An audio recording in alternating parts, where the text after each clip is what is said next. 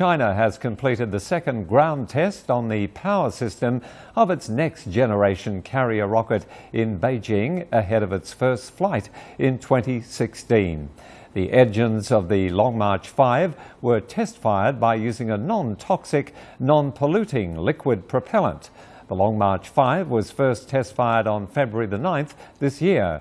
Its rockets are designed for the final chapter of China's three-step lunar program, which consists of orbiting, landing and returning. They will have a payload capacity of 25 tons to low Earth orbits, or 14 tons of geostationary transfer orbits.